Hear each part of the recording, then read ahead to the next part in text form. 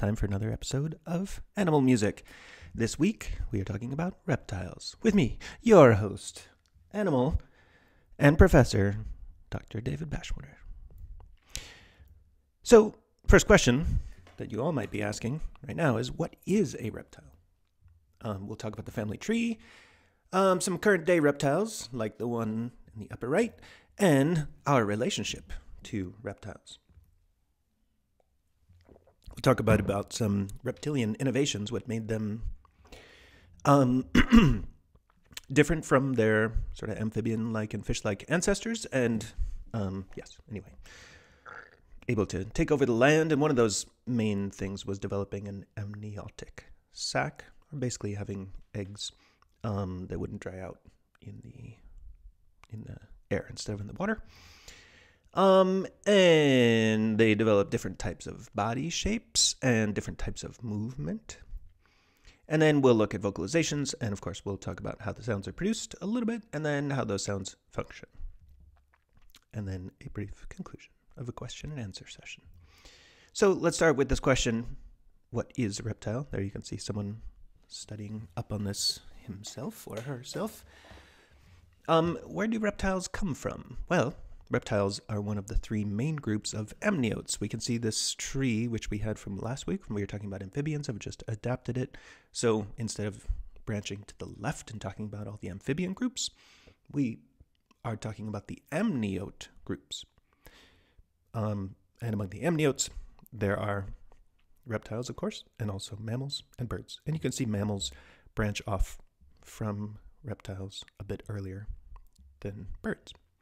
And we're going to see the birds are actually kind of reptiles, depending on how we define reptile. So amniotes are the group of tetrapods that are not amphibians. So tetrapods would be the lobe-finned fish, right? Their fins develop into lobes that can allow them to sort of like walk up a little bit on land. So they become tetrapods, you could say, somewhere around here. And so amphibians, and then all the amniotes, those are the tetrapods. And then birds, of course, have 2 wings and 2 feet, but we still call them tetrapods. With us, we have hands and feet, but we're still tetrapods. Pod means foot. So tetrapods evolved from lobe-finned fish, whose fins were, quote unquote, made for walking, like these boots are made for walking. Somewhat, like they basically just allow them to move around a bit more than they would if they we're just plain old fins.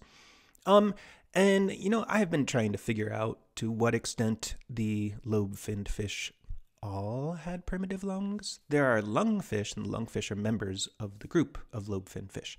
And then, of course, amphibians and all the amniotes, we have lungs. And apparently, the dividing line between having a lung and not having a lung is not a super hard and fast one. But as far as I can tell, the lobe-finned fish, they at least overlap with the development of lungs. And then finally, if we're going backward on the family tree, the lobe-finned fish were a subgroup of the bony fish. And the bony fish are just all the lobe-finned fish, which is all the tetrapods, right? But also all the ray-finned fish. And those are the things that we mostly call fish today.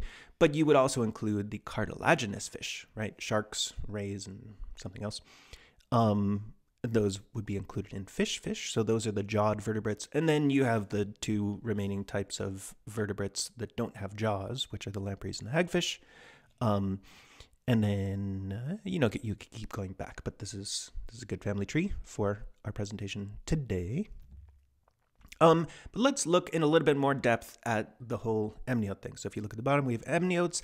Then amniotes divides into a couple things that keep dividing. And at the top, on the left, you get birds, dinosaurs, and then a bunch of different types of reptiles, and then mammals. And I have reptiles in quotes. Interesting. So the term reptile is not precise in the cladistic sense. So I know you're wondering what cladistic means.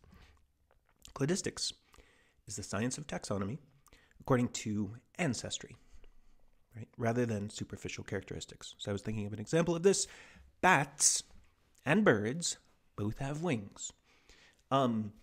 And if you're ever at the bosque at night, you can see, you often see like bats swooping around over your head, or they could be birds. If it's at dusk or even darker, it is hard to tell whether it's a bat or a bird that's flying over your head. You might think that bats are therefore closely related to birds, and you might not even think about relatedness in terms of ancestry. You might think, well, just because they all have wings, let's group them together as things that have wings. But the way modern taxonomy works is you're trying to figure out where animals came from, how they evolved. So basing things on superficial characteristics like having wings doesn't really work. So as you know, when you were growing up, you would group bats with other mammals because it says even though they have wings, they also have hair, they give birth to live young, they're warm-blooded. Birds are warm-blooded too, but that's different. But even those things are superficial characteristics. Ultimately, those give you hints about ancestry, but it takes a lot of work to figure out what the whole family tree is. And scientists, argue about this. They sometimes, there's a question about where the turtles really branch off here and some other things like that. So the clade sauropsids includes all reptiles, as you can see here. So amniotes, synapsids become mammals. The sauropsids include all these things, and these are reptiles and birds. But notice this is there's a complex branching here. If we tried to say just reptiles, we don't have a real clade. So if we said, okay, reptiles equals sauropsids, we'd have reptiles, all the reptiles and dinosaurs and birds. But check this out. The clade archosaurs, this thing, includes not only crocodiles, crocodilians, that includes like alligators and caimans and stuff like that, crocodilians and dinosaurs, which we think of as reptiles, right? But also birds. So since archosaurs includes that, right, you basically can't separate birds off as a separate thing from reptiles based on the cladistics. Crocodiles are more closely related to birds than they are to other reptiles. Therefore, if crocodiles are to be included in the group of reptiles, so should birds and dinosaurs. But even though this is tricky in terms of cladistics and not exactly correct, all scientists seem still to do this, which is that we use the term reptile in the traditional sense to mean crocodiles, turtles, tuataras, lizards, and snakes. And the important thing for us in this is we just need to remember when we are looking at birds next, we have to remember that birds are a specific type of reptile. They have evolved. If there are certain characteristics that all sauropsids have that we see in all these animals, or that all archosaurs have, that we would see in crocodiles, maybe dinosaurs, we're going to assume that birds had that and then continue to develop additional things from that. Okay, so that's the important point here.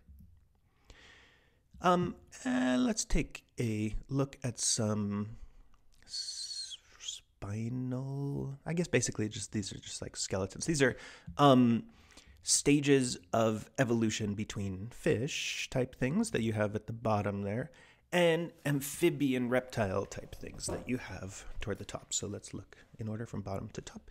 So at the bottom we have Eusthenopteron. So all these animals, I believe, are extinct. But these are fossil finds that we have used to reconstruct evolution. So the history of reptiles, basically. And this includes history of amphibians. Okay, Eusthenopteron. So 385 million years ago, we read a little bit about Tiktaalik that we'll see in the next slot up, and that's around 375 million years ago. So this is a little bit before that. It was a lobe-finned fish, so I believe that may mean that it already had some lungs, or you can see the little lobe things. You can see the little foot, those are like little foot hand things in the fins. Actually, I'm not sure about those versus those, but whatever. You have hands and feet-ish type things. Okay, then you get Tiktaalik. We read about Tiktaalik. It was a tetrapod-like lobe-finned fish with a flat head like a crocodile. So you can see this fish's head is a little bit more round still, and this one starts to be flat. So that's something that land animals are going to have. Acanthostega from 365 million years ago had some recognizable limbs. So if we looked at Tiktaalik, the actual living organism, it would look like it had fins, even if they were lobe-finned. If they were lobe fleshy. With Acanthostega, we would be able to see limbs, but it was still living mostly in the water. And then Ichthyostega is from around the same time, 365 million years ago. It had stronger hips and shoulders, more supportive ribs, and stronger vertebrae generally. And then it was using its forelimbs for locomotion on land and its tail for swimming. So that's kind of interesting. It's got these two different ways of moving. It's got its front limbs for moving on land, for pulling it along, basically. These animals are all probably mostly dragging themselves along the ground, like reptiles do, and like snakes do, obviously. But then it was still swimming, so it had a big, powerful tail. And the fact that animals are moving on land, when they're in the water, they're buoyant, right? They're basically the same density as the water. So, I mean, they float, which is kind of obvious. But when they're on land, they have to have stronger bodies to be able to do that. So when you're seeing that they have stronger hips and shoulders, stronger vertebrae, more supportive ribs, all those things are adaptations for land. Okay, then you get Temnospondyli from 330 million years ago, which was semi-aquatic or fully terrestrial. I mean, there are a bunch of different species of them, I believe. So some of them were semi-aquatic, some of them fully terrestrial. They were crocodile-like ancestors. And then, but they're still from the time period where there's not yet a split, really, between amphibians and reptiles. And then from around the same time period, Lepospondyli, which is a possible common ancestor for amphibians and reptiles. So same exact time period. And you could see that there's two different versions of that. I actually don't know that much about that, but one of them looks much more reptile or amphibian-like, and one of them looks much more snake-like. Okay, so I'm just going to take us back actually to a couple of the... let me pause. So if we looked at this chart again, we're basically looking at the time period in here, from lobe-finned fish to a common ancestor of amphibians and reptiles. And then amphibians, you know, we get frogs and caecilians and whatever that salamanders and newts. Anyway, whatever. You get those guys, and the salamanders and newts really do look very reptilian to us. So it isn't that crazy to think that that they would what we were just looking at would be a shared ancestor. They don't look like frogs, but frogs are actually pretty derived body shape. Okay, so that gives us a sense of where reptiles were coming from. So this is our last screen, I promise, on what is a reptile. If you already knew what a reptile was, I apologize, but hopefully you're enjoying this anyway. So the earliest things that look like reptiles, oh, these are out of order, aren't they? Let's just see here.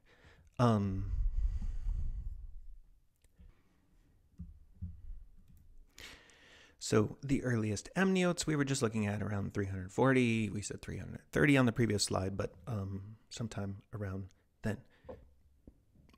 These were reptile-like amphibians or amphibian-like reptiles. They haven't really diverged much at this point. And these are therefore the shared ancestors of synapsids and sauropsids, and the synapsids are the ones that become mammals, and the sauropsids are the ones that become reptiles and birds and dinosaurs. So an example organism from around this time period is in the upper right corner, Cassinaria, which had clawed fingers and toes. So we've seen fins become more loby and then have fingers and toes. We get that around right now. So looking much more like what we have today. And you can see this thing looks like a lizard. So this Casenaria is an ancestor to reptiles and amphibians, right? Or, representative of it. But it's also ancestor to us. So all mammals, we had grandparents that looked, great, great, great, great, great, etc. Grandparents that looked like this Casenaria thing. So, and then the earliest reptile things, around 312 million years ago, you get that with Hylonemus, in the lower right corner. So it was the common ancestor of all reptiles and birds. So it was a sauropsid. And you can still see it resembles a small lizard. Reptiles, and then diapsids is just anyway, diapsids is the same thing as sauropsids, but it just excludes a couple of the extinct species. But we can basically think of those as the same. Reptiles, diapsids diverge into lepidosaurs and archosaurs. So you're wondering, what are those things? We did see them on the previous screen. Lepidosaurs are the lizards, snakes, and tuataras. There's only 2 species of tuataras, but we do talk about them just briefly today, but I'm sure you know what lizards and snakes are. So you're seeing divergence between the lepidosaurs and the archosaurs, which are going to be birds and crocodiles and dinosaurs. So at around 250 million years ago. So they have a sprawling gait, right? Lizardy, you can see the guy at the bottom there. He's definitely, his body's kind of flat on the ground and his arms and legs are out to the side. And then the archosaurs are the crocodiles, dinosaurs, and birds. And, birds are reptiles. So they have a parasagittal gait, which just means their legs are less out to the sides and they're not as much dragging their body on the ground. Their legs are more underneath them. And that's something that you end up seeing with mammals as well. And crocodiles, normally, they have the sprawling gait, but they have this standing upright walk that they do, which you'll see on the next screen. Oh, 2 screens from now. 1 screen from now. Okay, so let's talk about some innovations that reptiles had, because they ended up taking over the land in a sense. It was new that they didn't have to live in the water or near the water. So how did they do it? First of all, they developed a new kind of egg, or some new innovations in the egg. So you can see this happens to be a chicken egg, and we can include this as a reptile. But if you look at a human fetus inside the womb, there's a lot of these things are very similar. So there's the embryo. I think this is the same thing as called the yolk, the vitellus. Not sure about that. Then there's some other things in there. There's blood vessels. The amnion is some fluid there. Then there's the, amniotic membrane, I think, which is there. Any event. And then there's some space in there. There's some air. And then there's an outer shell. So, this new, it's like fancy packaging. When you think about, okay. So, they develop, reptiles of various sorts develop a sturdy but porous, leathery, or hard eggshell. So, turtles tend to have leathery type eggs. And then we know chicken eggs are kind of a hard thing. The egg can breathe. It actually has some respiration going on through the egg. And it doesn't lose the moisture, and that's because of the sac, the double amniotic sac. Eggs can be laid on land without drying out, and therefore there's no need to return to water for breeding. So I imagine reptiles still need to drink water, but they basically can go colonize parts of the land they wouldn't be able to colonize otherwise if they were amphibians. So, in fish, there are plenty of species of fish and frog. There's some where internal fertilization is what happens, right? But in most cases, it's not internal fertilization. It's external, meaning the female drops the eggs and then the male puts sperm on top of them once they're outside of the female's body. But when you have internal fertilization, I hadn't thought about this way until I was preparing this presentation, but the female ends up having more control over the breeding situation. She knows that she's the mother of those particular eggs. She carries them around in her she might have more control over who she breeds with. So that's an interesting way of thinking about that. And then there's no larval stage. Remember, like larva means larva is a juvenile form of an organism that's distinct from the adult. So when you have a tadpole, that's a very different type of organism from a frog. It has to go through a metamorphosis. So the tadpole stage is the larval stage. Reptiles don't have that anymore. They're born once they get out of the womb. Not out of the womb. Once they get out of the egg, they're in the adultish form already. So that is new for them. And remember that tadpoles really did require water. They were like, fish-like things in their early life. So they really did have to live in the water. And then their body shape and quality of movement does change and develop, and that's something we do look at on the next screen. They have sprawling gait at first, and then there's a S-type movement. If you, we could do this. Yeah. So right now, if you do this with me, I'm doing like a slow S shape with my body. So this is the way you would swim in water, right? And then if you're a reptile walking on land, you can't see my feet, but let's see. You walk like this. All right. That's enough of that. So that type of movement, and we're going to see that changes a bit. So if this is a fully sprawling gait, then when you're parasagittal, when you're more erect, you're like this. And when you're fully standing, with the legs upright, that there's different, you carry the weight in a different way. This way versus like this versus like this, right? It's like different stages of a push-up. And that does influence movement. And then something that I think is very cool is that if you look at fish swimming versus mammals swimming. So let's say like a whale or a dolphin swimming versus a fish swimming. Fish always swimming side to side like this. I mean, maybe it's like this, but whatever. The way their spine works. Whereas mammals swim like this. So something developed in mammalian evolution where they were able to move their bodies this way in ways that fish don't do it. And we're going to learn about one of those in a second, which has to do with the breathing apparatus.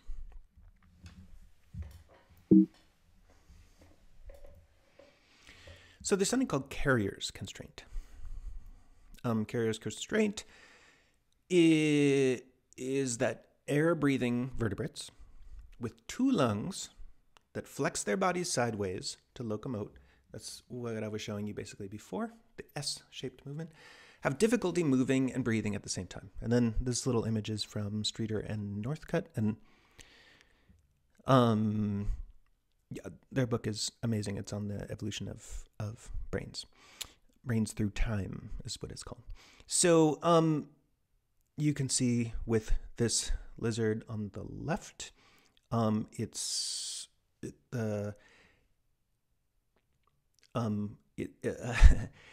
arching its body to the right, right? The lizard on the left is arching its body to the right. That's squishing the lung on the left, and it's opening the lung on the right. And that is making the air go from the left-hand lung directly to the right lung. It's not making the air go in and out of the mouth. Instead, it's just being exchanged between the lungs. And then as the lizard goes to the other side again, just the air goes from the right lung back to the left lung. So this is not what you want if you're trying to breathe. Air moves from one lung to the other rather than in and out. Ideally, you want the air to go into both lungs at the same time and out both lungs at the same time. As a result, lizards move in short bursts with long pauses to breathe. So they basically can't run and breathe at the same time. So let's say this is your problem, and you might wonder why mammals don't have this problem. Why can we run and breathe at the same time? Like marathon runners obviously breathe at least once when they're running. Because we have a diaphragm. So the diaphragm trumps our rib movement. The diaphragm pulls down and brings in air pressure to both lungs at the same time. and then it pushes them back up. So, but reptiles have not evolved that. So what are some solutions you can have? You can have a single lung. So in snakes, there's only one lung, so that doesn't go back and forth between two lungs. You can stand up and run on your hind legs. That way you're not doing the S-type movement. And I can't remember the names of the lizards that do that, but there are some lizards that do it. And then for crocodiles, you have the high walk thing, which is more erect. And they do that, I don't actually know when they do it, but that has something to do about making it easier for them to run and breathe at the same time, I believe. This is also from Streeter and Northcutt. At the top, their tetrapod stances, so the sprawling stance, the semi-erect stance, and then the erect stance. And then in mammals, as I was showing you just a moment ago, the way mammals swim, like our S, the S is not side to side for us, it's front back. So we end up having, if you flex your spine forward and backward instead of from side to side, you don't have the issue of the air going from one lung to the other. It'd be the same as having a single lung or having a diaphragm. Here's a little poem by Richard Cohen. The reptilian idea of fun is to bask all day in the sun. A physiological barrier, discovered by Carrier, says they can't breathe if they run. So let's now talk about vocalizing in cold blood if you are a reptile. We'll do turtles first. So 1/3 of species of turtles vocalize during courtship. So if they take, that doesn't mean that they all do, but 1/3 of them, that's a lot. So most species, the most vocal species of turtle are various tortoises, soft-shelled turtles, pond turtles, and batagrid turtles. I do not know my way around the turtle, so I don't know. Anyway, if you don't either, then that's okay. If you do, awesome. So if we look at tortoises specifically, most of the calling is done by males, and that's done in courtship and during mounting. The sounds can range from being noisy type sounds like shh or tonal.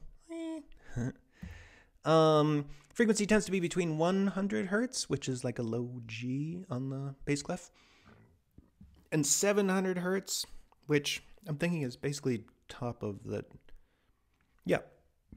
treble clef. So there. The duration of each vocalization could be between 80 milliseconds, which is less than 1/10 of a second, and 1,000 milliseconds, which is a second. And then the intercall interval could be as small as 1/3 of a second or as long as 3 seconds. And then there's some interesting things here, because you might say, like, well, what do those different things mean? We know we have all those different types of sounds in music, but what does it mean for an animal? So the size of the body in the different species or in different individuals does correlate with the frequency height. So, you take a piccolo and you take a double bass, the size of the instrument definitely correlates with the frequency range of the instrument, and that's going to be the same thing with tortoises.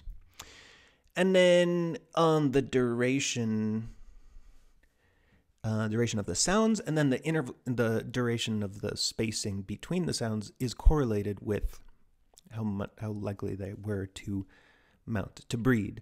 So it just tells you that those things do matter to listeners. And then I tried to find I found written information, but I couldn't find any sounds. But there is a turtle, the Travancore tortoise, which does some nocturnal chorusing in groups. But unfortunately, I couldn't find any video of that. I will show you a video of turtles making sounds in just a moment. So then we have turtles, and there's a freshwater northern snake-necked turtle that has 17 different types of call. I couldn't find a video of this. I can find video of this turtle, but not making its calls. But in any event, some of those calls are harmonic series, with frequency modulation. So that just means it's going to be a tonal sound that has harmonics, but then frequency modulation means it's either going or it could be we don't know. It can make noisy calls like clicks in isolation or in trains. And then there's even transitions between these, and that's probably how it gets all the 17 different varieties. And there's an aurau turtle, and the females have 6 different types of call. I also could not find examples of this, but I hope to in the future. And then in this species, the juveniles, young turtles, vocalize from inside the egg, and we'll see a video of that. They vocalize in the nest, in the water, and then they elicit, in doing that, they're not just, expressing themselves. They elicit a response from the mother, and then the mother has the 6 types of call, so that there is presumably some very interesting mother-infant communication in those turtles. Let us take a look at a brief clip of a video of turtles making noises. All right, I wouldn't say this is the highest quality video, the highest quality video on the market, because it's by a company called Reptile, but still it does have turtles making sounds. Let's give a listen.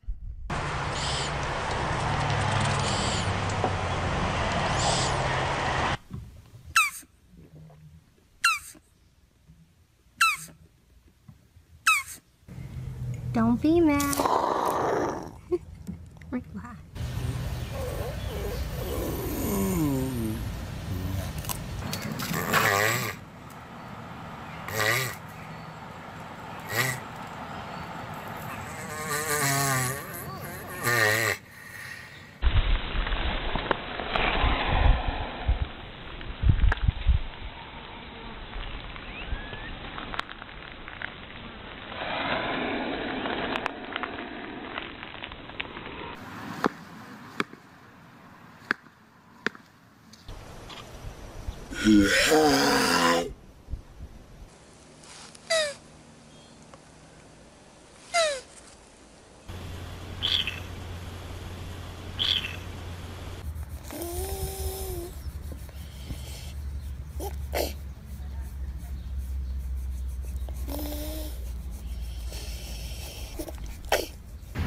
Okay, I'm also going to show you a quick page from Lang Elliott. So I haven't yet done that much investigation of him, but I have heard from scientific papers that he does some of the best capturing of audio recordings of animals across the animal kingdom. But certainly he does a lot with frogs, and I found a recording, an album of his of birdsong on Spotify. So Lang Elliott, that's not him. This is more likely him. But that's his name there. Anyway, here, this is a snapping turtle that he got a recording of.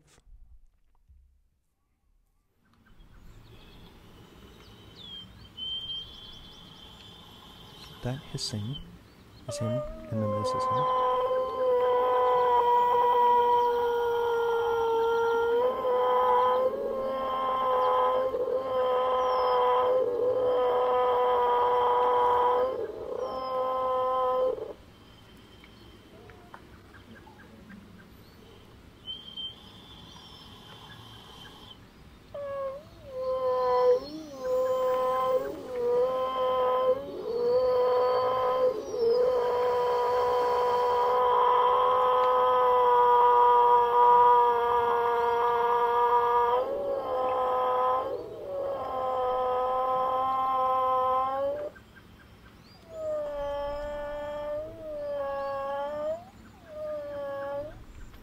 So one thing you can do is you can listen to his breathing.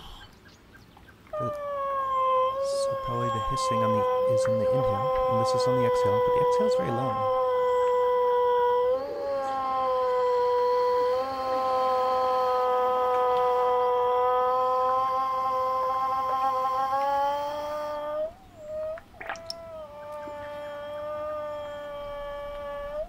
And then we can look at these things. I mean, it sounds like he's producing multiphonics, right? So we're probably in the middle of a hiss-like thing. And then, see, there's a pulsing within it.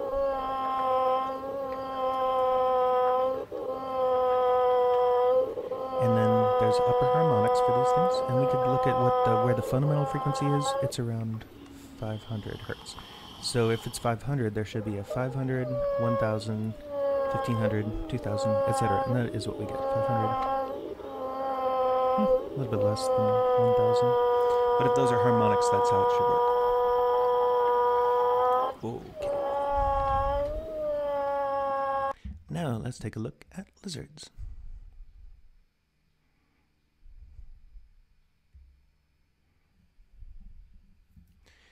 And now that I've said that, a tuatara is not a lizard, but I needed to put it somewhere. So, we just looked at turtles. And then, anyway, we're looking at squall mates. Squall mates include snakes, lizards, and the tuatara. And we'll look at lizards in a second, but we'll just start with the tuatara. If you look at it, it looks kind of like a lizard, but it's a much more ancient representative of what lizards and snakes would have been like. So I just found some things interesting about this. In terms of vocalization, it only grunts, but the sex of the offspring in the tuatara are determined by the temperature at which the eggs are kept. So sort of building on our discussion from the past weeks about how sex and gender interact with vocalization and behaviors in animals. This is, and also going along with that, the podcast or the pair of podcasts that you listen to about how the X and Y chromosome work in humans. And, the idea that, like, even if you are a male, you have a female you inside you, just a light switch type thing did or didn't turn on, and vice versa. So anyway, this is just an example of that. It's pretty fascinating that it isn't even in the genes itself. It's in just the temperature at which the eggs are laid or kept. And then they do have some grunts that they produce. I couldn't get recordings, but they are used in courtship and feeding and aggressive displays. So then we get to lizards, and the geckos are by far the most vocal of all the lizards, and we'll watch a video in just a moment. The geckos also have complex vocalizations, and then the vocalizations are also flexible. So I was just reading an article. There's something called the Lombard effect that birds and mammals have, which is if you're in a noisy environment, if you produce louder sounds. And apparently the geckos don't do that, but they have different types of sounds that they produce, and some of them are louder than others. And when they're in the noisy environment, they produce a greater number of the louder sounds. So they're doing something like that, and their vocalizations are therefore flexible. They have complex calls with harmonic structure, so that means overtones. They have an elaborate vocal apparatus with elastic vocal cords, and their calls are used in territorial behavior and courtship behavior. And then both sexes of adults vocalize, and also the juveniles. So all of the geckos are vocalizing from all ages. Sounds like. And then you have the Australian pigopod lizards, which are like legless lizards. So they look like snakes. They produce clicks so fast that they actually sound like tones, so 8,000 times a second. I could not get a recording of that, unfortunately. But I wanted to bring this up in particular because you might think, like, if it's a legless lizard, why not just call it a snake, right? So this goes back to our concept of what's a superficial characteristic and a deep level one. So they're not snakes. They didn't diverge back there. They came along with everybody else, and then they're one of the lizards, and then they later lost their legs. And they have other qualities that make them similar to lizards, which helps you recognize that their ancestry is part of in there with lizards, not with snakes. Okay, let's take a look at this gecko video.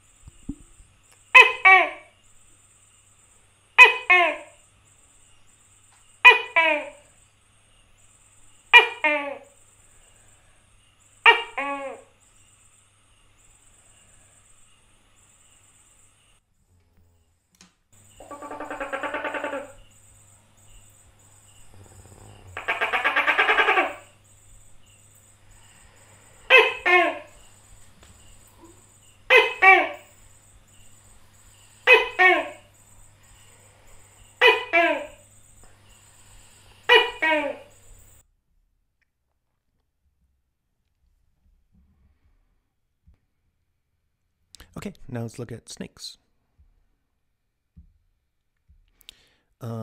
So, most interestingly, the snake larynx has no vocal cords. It produces sounds by rubbing scales or rattling its tail, as in rattlesnakes, or hissing. And hissing is really important because hissing is going to be found in all the reptiles. And it's always a defensive, aggressive sort of tactic. I mean, defensive and aggressive are opposites, but basically defending itself or fighting. So how does it hiss? It inflates its lungs, or in the case of a snake, I guess lung, if there's only one lung, and emits an airstream that can be continuous or intermittent or explosive. So continuous would be intermittent would presumably be and explosive would be oh, that sounded like just like a sneeze. Sorry if that hurt your ears. So somewhere between, I mean, it's broadband noise, but it's between 3 and 13 kilohertz. But we will see in just a moment that the king cobra produces it at a lower frequency of around 600 hertz. So you find it together with warning display behaviors, as we'll see in a video of the king cobra, and the hiss is around 600 kilohertz or 600 hertz. That's lower. That's like our it's about upper part of the treble clef. Okay, and then hissing is always defensive, and it's also found in lizards, turtles, and crocodiles. So snakes, lizards, turtles, crocodiles. I guess the tuatara don't do it, but I don't know that they don't. It just didn't say it in the thing I was reading. So let's take a look at the king cobra. Oh, yes. Whoa. น่ากลัวจริงๆ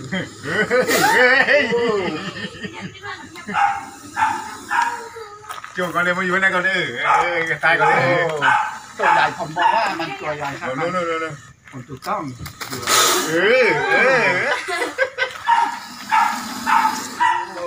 เสียงดีมาก Kiểu đi mà nó, cái tay nó. Đồ dày nó.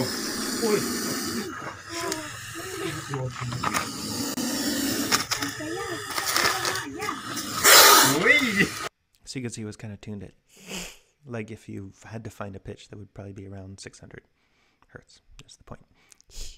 Okay, so now crocodiles. And crocodiles really have the most complex vocal displays, I think, of all the quote-unquote reptiles other than birds. So they produce a bellow, and you'll watch a video about that, but it's pretty awesome. It's produced by both sexes during courtship and defense, not detense. And the American alligator, apparently, of all the crocodilians, has the most complex repertoire. So its dominant frequency is around 125 to 250 hertz. So that's going to be middle, or like, yeah, I guess throughout the bass clef, basically, and a little bit higher. So you have because A440, A220 is the A at the top of the bass clef. So that takes us to almost up to 250. So maybe up to middle C. All right. So dominant frequency in there. But then the thing that you're going to see in the video is it couples with the water to produce a lower sound. We can't even hear it. The one that they're doing in the video is at 19 hertz. And the crocodiles it's in caimans, but the caimans are able to hear that. Okay.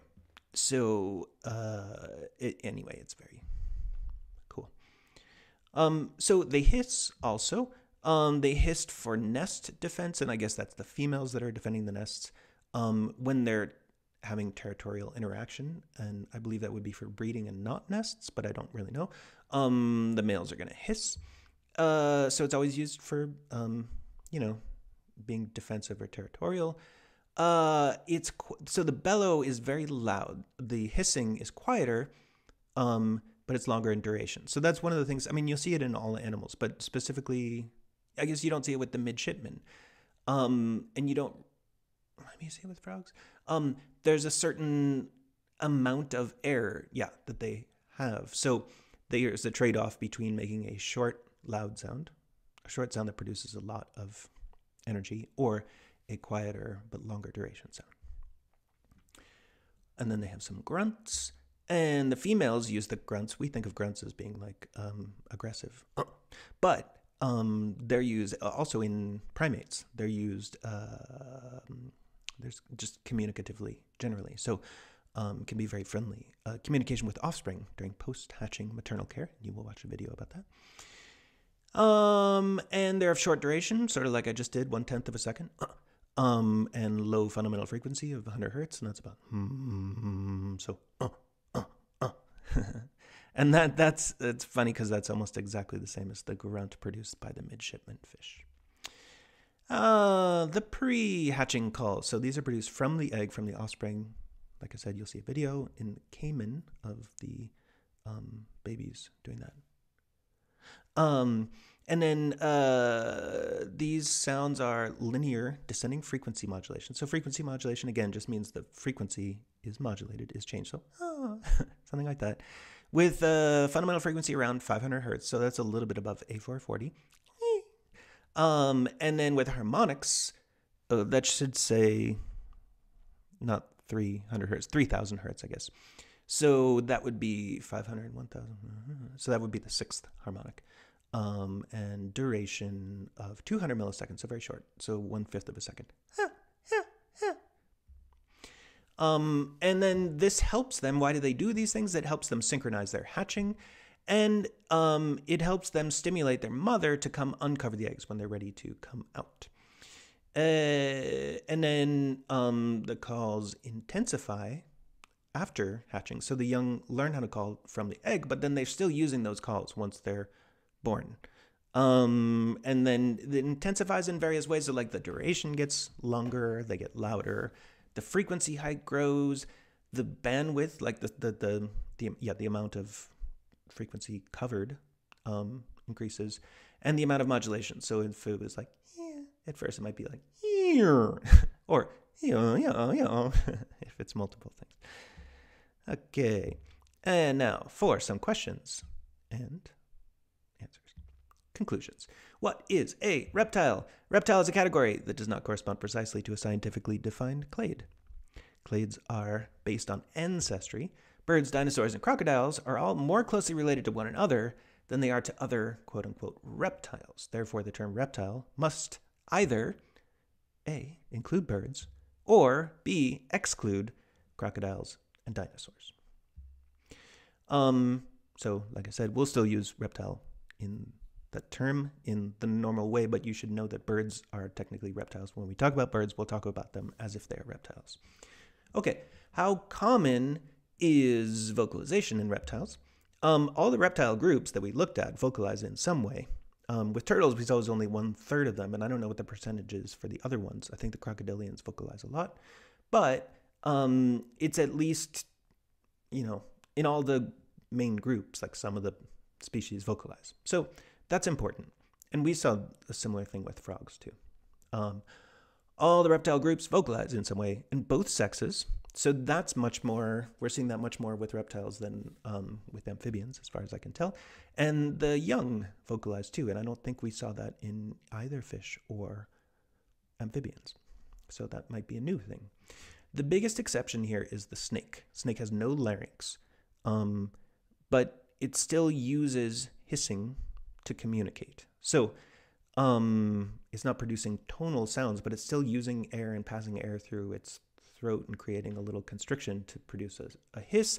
And that hiss is used for communication, but notably is not used for courtship, right? Almost all animals that we've seen so far produce a sound for courtship, and then they might also produce one for defensiveness. But I think this is the first animal we've seen that produces sounds for defense, but not courtship. Okay, what types of sounds are made by reptiles? Tones, hisses, grunts, bellows. What functions do vocalizations have in reptiles?